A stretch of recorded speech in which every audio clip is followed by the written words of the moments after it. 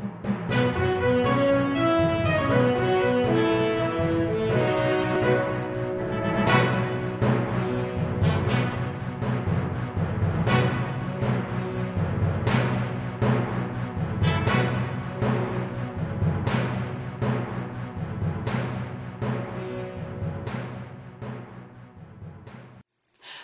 everyone to this evening's episode of Relic News.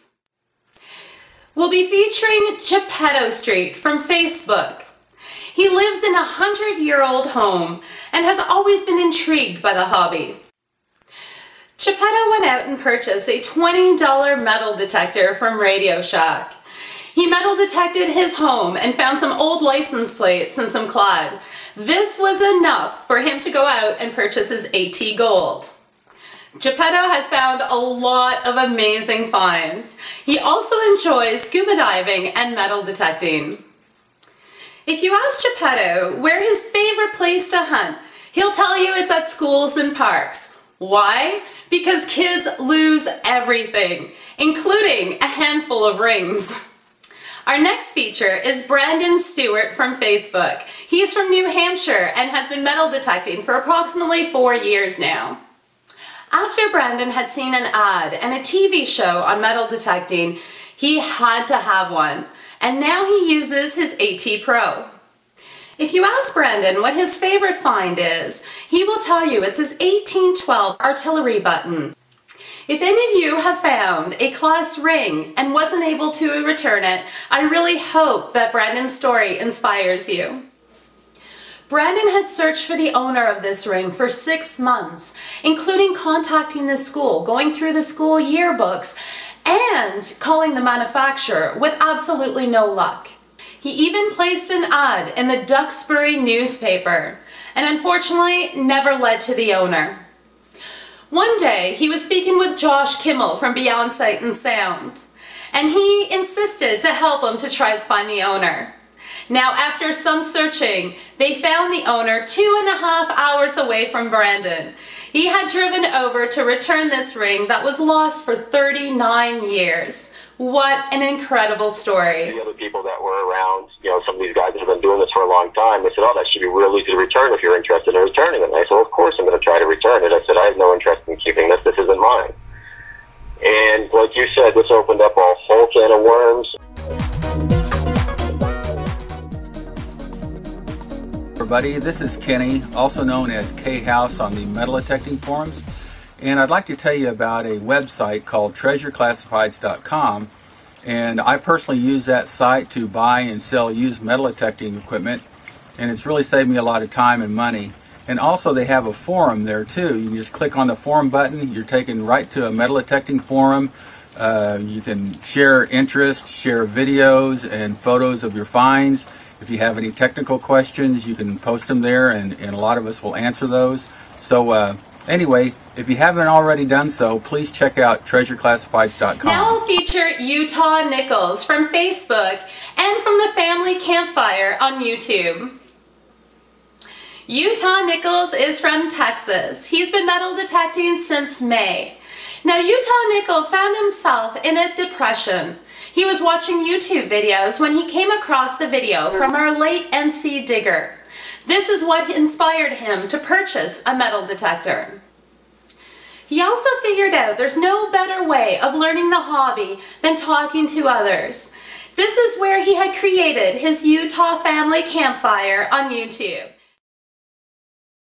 Hey everyone, welcome to another edition of Family Campfire by Utah. This week we have a special, so this is probably going to go on longer than the normal 1 hour that I try to keep it at. Reason being is we are going to talk about the CWPPO and our Ohio dig. Now I'll be featuring Matt Thompson from Facebook and YouTube. He's also known as Monsieur on the Canadian Metal Detecting Forum. He is from Cornwall, Ontario, and has been metal detecting for about 5 years. As a child, he was always fascinated by stories of buried treasure. 5 years ago, he came across a video that reignited his fascination for the hobby, and he went out and purchased his first metal detector. Here's a picture of him and his wife metal detecting. She was actually 8.5 months pregnant. I think this was a sheer recipe of a new little digger. If you ask him what his favorite find was when he was metal detecting on an 1812 homestead. He came across a sterling silver Samson Morton mechanical pencil. This pencil still contains the lead inside. Matt's favorite coins would have to be his 1782 2 real. Yeah, yes. What the hell is it? What is it, dude? Oh, my God. It's a George. Sweet. Help. Oh, is that Spanish? I don't know, man. What is. It's a On the real. exact It's same Hispanic. farmer's field, he had found an 1845 British crown.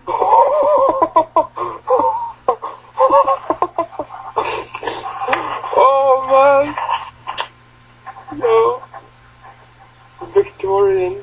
Oh, my God.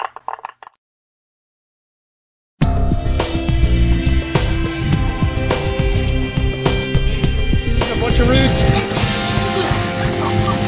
Where? I said, what if it's a plate? I honestly said, what if it's a plate? You see it down there? Oh my gosh. Oh my gosh. Is it a...